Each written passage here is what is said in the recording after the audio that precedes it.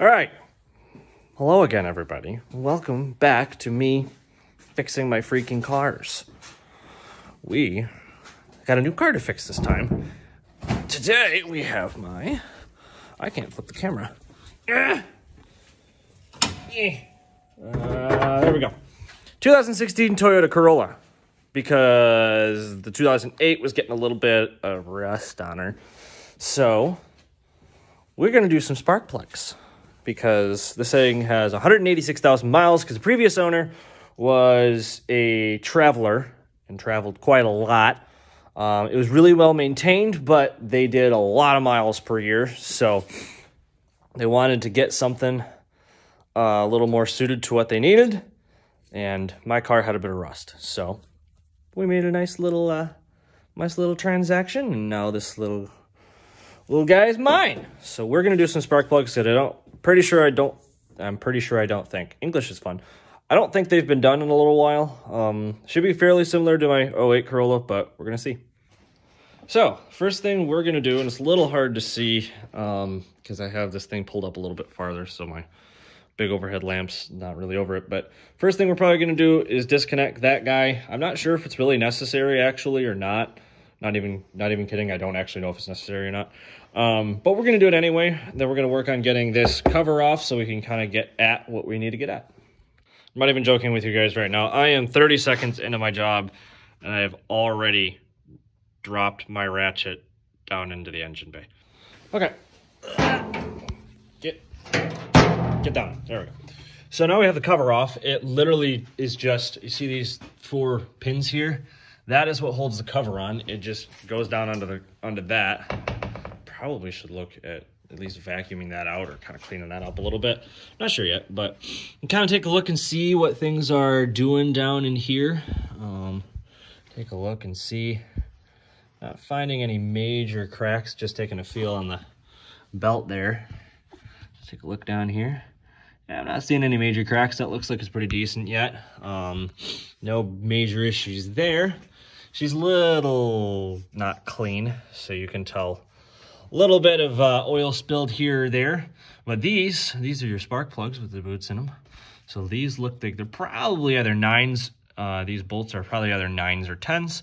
So one of the important things with taking care of spark plugs is making sure, absolute sure, that you are paying attention to what spark plug is going where, what plug is going where. Make sure your boots are all in order, because if you get them out of order, say good night. So pay attention.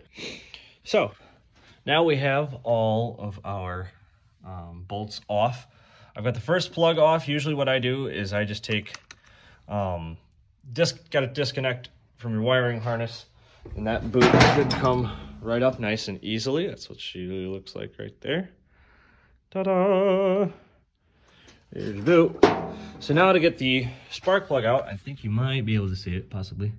All the way down in there. She's not really focusing, but see, it's all the way down in there. So what I use is I have a specialized 5/8 deep well socket that's like made for doing this type of thing. It's kind of hard to see. It's not really there. It kind of focused a little bit, but it's made for this type of thing. So I have it on one of my extensions. I'm hoping that these are a similar distance to my 08 Corolla, because otherwise I'm going to need a longer extension. I'll just attach that to my ratchet though and see if we can get that little sucker out of there. So we finally got it out.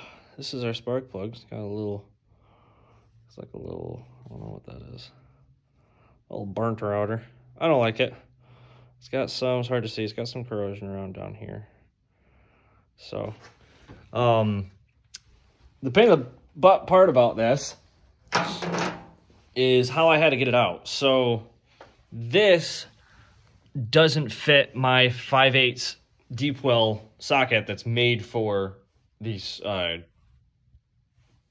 spark plugs. So, for some reason it doesn't fit. It fits the actual spark plug itself, but it doesn't fit down into that hole.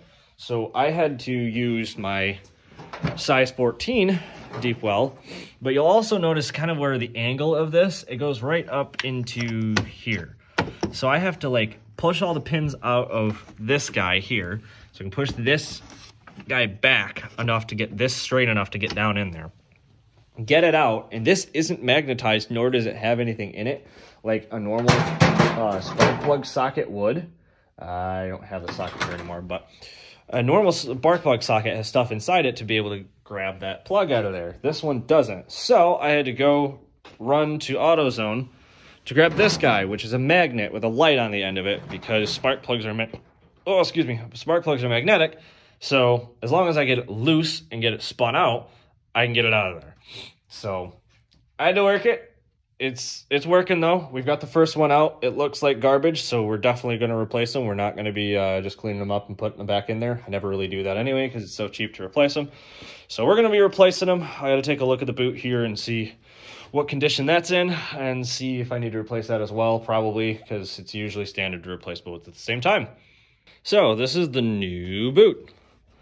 Where's the old boot? There it is. There's the old boot. A little worn out. I don't think it was originally black. They were probably originally gray, but a little worn out. It's a little bit of the dielectric grease in the side there.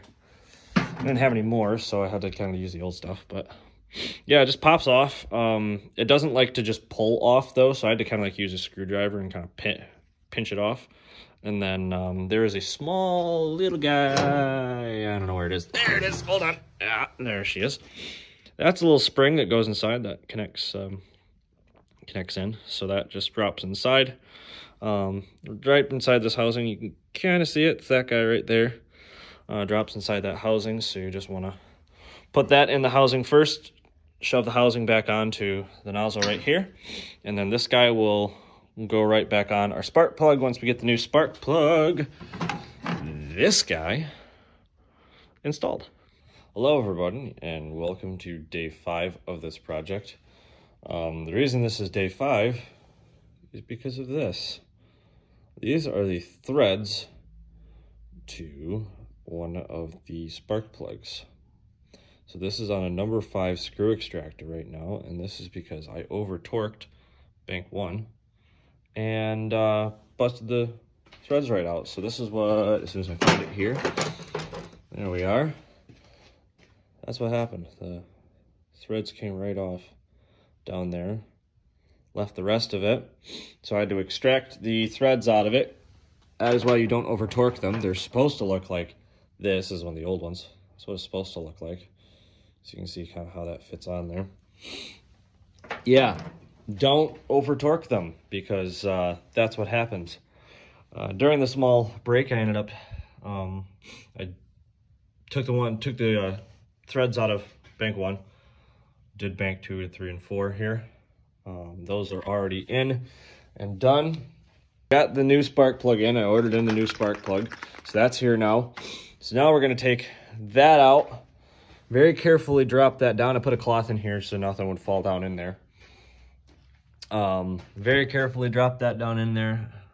I don't think there's anything in here that we have to worry about necessarily. I'm going to stick the magnet down there just to make sure that there's nothing down in there that's loose, that it can, like a washer or something like that.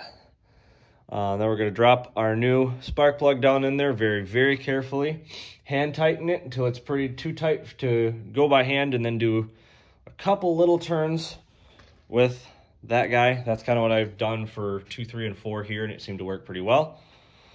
And then we will reconnect the battery and see if this thing tries to off itself.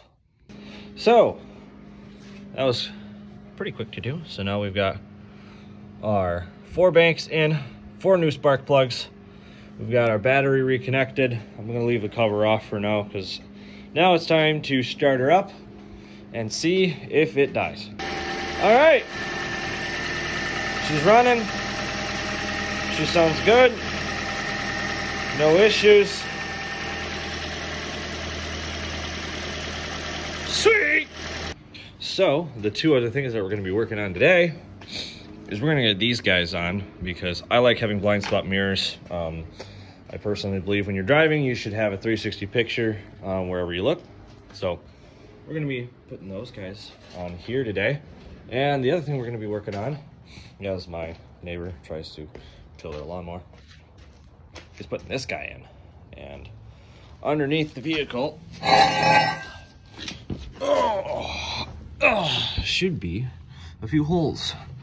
I'm not sure how well the threads are. They kind of look a little old, so we're gonna kind of see how well that works. But that should thread in to this guy right here. Over this side, oh, as I scoot myself, it's gonna be a little harder, but I think it'll still work. I think we'll still be able to get there, but yeah, I'm working on that. See if it works. So I ran out of time to kind of finish that while I was doing that, because I had some other stuff to do. Blind spot mirrors are on though, we're all good there. The hitch did not go on yet because I don't have the right size bolts, because I bought that one for the '08 Corolla, and the holes are a little smaller. So I'm gonna have to get some new bolts and see if I can get that one put on there. But I just took it all the way up north to work on my buddy's house, then drove it all back south, so it's running good. Spark plugs are doing good. Job is complete for now. Have fun, bye.